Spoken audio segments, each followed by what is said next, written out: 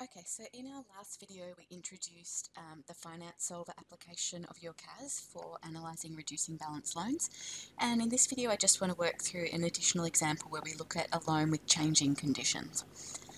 Okay, so the example is that 3 years ago Jack and Jill took out a home loan of $420,000 at an interest rate of 4.75% per annum. They have been making monthly repayments of $2,394.50 since then. After how many months, so part A, after how many months, correct to the nearest month, can Jack and Jill expect to fully repay the loan? Okay, so we want to know N, how long is it going to take, after how many months, okay? Our interest rate is 4.75. Our present or principal value is $420,000. Now they took out a loan, so that's positive money. It came from the bank to them. They've been making repayments, that's negative, so they're paying that money to the bank, so 2394.50, and the future value, we want to know how many months will it take them to fully repay the loan, so we want the future value to be 0, okay, and we also know that it's monthly repayments, so payments per year and, compounds per year is 12. Okay, so Finance Solver, menu 8.1. Okay, so as I said, when you open it, it'll always still have the last data that you put in there. That's fine, you just edit it. So I'm going to delete N. My interest rate is 4.75. My principal value is 420,000. My payment is minus 2394.5. And the future value I want to be 0. Payments per year and compounds per year are 12. Okay, so scrolling back around, we're going to press enter on the N value and correct to the nearest month. That's going to be 300 months. Okay, so therefore it's going to take 300 months, correct to the nearest month. Part B, what is the current value of Jack and Jill's loan? Okay, so they took out this loan 3 years ago, so they've been doing this for 3 years, okay, so that's 36 months. So we want to work out what is the future value. So this time, compared to last time, N is going to change to 36, and the future value is now what we don't know. Everything else is going to stay as it was in part B. Part A. Okay, so I'm going to change N to 36 and work out what that means for the future value. Okay, and so the future value is negative 391,737.94, and so therefore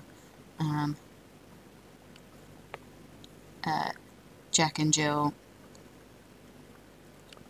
still owe $391,737.94. So that's the current value of their loan. Okay, so at this point, Jack and Jill have just been informed that their interest rate is rising to 5.15%. Okay, so the interest rate is going up from 4.75% that they've paid over the first 3 years to 5.15%. Okay, part C, if Jack and Jill continue to make monthly repayments of $2,394.50, find how many extra months it will take for them to repay their loan. Okay, so what changes here? So we now want to know, again, it's find how many months, so N is going to be the unknown quantity. Our interest rate has now changed to 5.15%. Our present or principal value, now it's almost like thinking we're starting a new loan. This value here, that's how much the loan is worth after 3 years. At this point, we're changing the interest rate, so this value is now the principal value of what is essentially a new loan. Okay. And again, that's borrowed money, so that is money that the bank has paid to us that we then still need to pay back to the bank, so that is positive in terms of the Finance Solver. Okay, payment, they're going to continue to make the same payments, so payment will be negative 2394.5, and we want to know how many months it will take for them to pay it off under these conditions, so we want the future value to be 0. Again, payments per year and compounds per year are still going to be 12 because everything's monthly.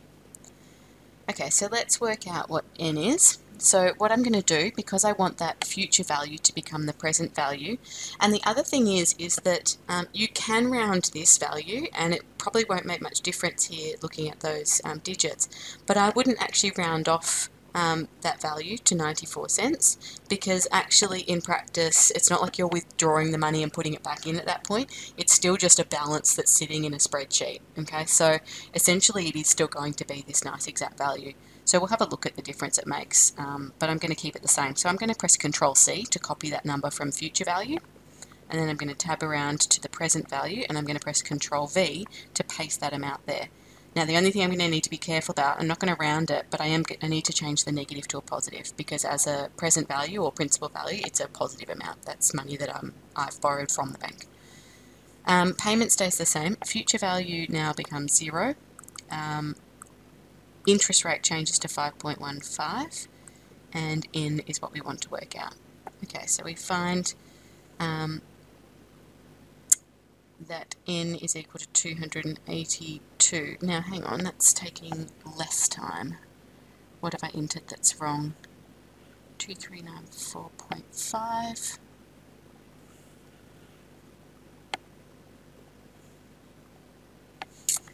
No, sorry, that's not less time, because that doesn't factor in, that is the number of months that remain after the 36 initial months. So this is to the nearest month, this is 283 months. Okay, so the total time here, so the time to repay is going to be the original 36 months that we've already paid off, okay, plus the 283 months. Okay, so what's that? 289, I think that's 309. We can press escape and work that out in our calculator. 36 plus 283 is, 319. Okay, so it's 319 months in total. So therefore, it's going to take, it was 300 months originally, so it's going to take 19 extra months. Okay, so it's a bit over a year and a half extra to repay the loan if we stick with the original repayment, even though the interest rate has risen. And obviously extending that bit longer means that ultimately not only is the interest rate higher, but we're spreading it out over a longer period of time, so we're actually going to end up paying more interest. Okay, part D, if Jack and Jill still wish to have their loan fully repaid after 25 years. Okay, so let's just have a quick look at that original. So the 300 months, 300 months was 25 years. Okay, so the original plan, if they'd stayed on 4.75% interest the whole time, their loan would have been paid off in 25 years. If Jack and Jill still wish to have their loan fully repaid after 25 years, find the new monthly repayments correct to the nearest cent. Okay, so now what we want is N is going to be, and this is where you need to be careful, so N is not going to be 300 because we've already paid off 36 months. N is going to be 300 minus 36, so N is going to be 264. It means that when we shift, we've already spent 36 months, when we shift to this loan, if we still want to pay it off in 300 months, we have to pay off this second part of the mortgage in 264 months. Okay, so be careful about that. Let me just get my finance solver open again. Okay, so we want to now, on this new interest rate, fully repay within 264 months, which will give us a total of 300 months on the loan, so 25 years. My principal value is still what I used in the previous question, so my interest rate is still 5.15. My principal value or present value is still $391,737.94. The payment is now what we want to work out. If we want to still repay in the total of 300 months, what does the new payment need to be? And again, we should be expecting, we're going to need to repay more than $2,394.50 every month if we want to fully repay in a slightly shorter time. Okay. So we want to cut off these 19 extra months that we worked out in the previous question. We want to fully repay, so again we want future value to be 0, and payments per year and compounds per year aren't changing, they are still 12. Okay, so payments unknown, payments what we want to work out, everything else we have correct in the finance solver, so pressing enter here gives us negative 2482.76, and so therefore the new payment, the new monthly payment is going to need to be $2,482.76. So if they still want to pay it off in a total of 25 years, when the interest rate rises to 5.15%, they will need to increase their payments to $2,482.76. Okay, exercise 9C, questions 7, 8 and 9. So finishing off that exercise with using the finance solver, but now some problems with changing conditions along the way.